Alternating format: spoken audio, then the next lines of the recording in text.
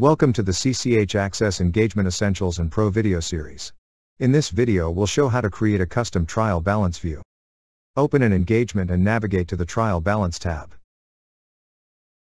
In the Trial Balance, you can make changes to any of the available columns, including resizing or moving. When complete, click Save New View. Enter a view name and click Save. After the view is saved, it will appear in the drop-down list.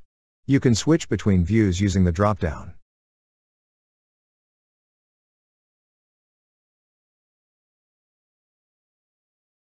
If you want to make a change to a custom view, make your changes to the view, then select Update View.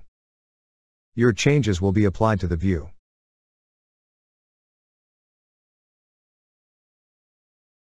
The drop-down next to Update View provides you with additional options. You can save as a new view or reset to the last saved view. You can also delete the custom view.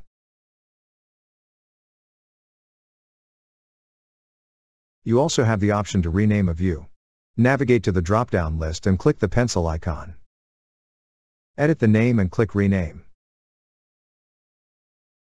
You can also delete the view from the drop-down by selecting the trash icon and then confirming the deletion.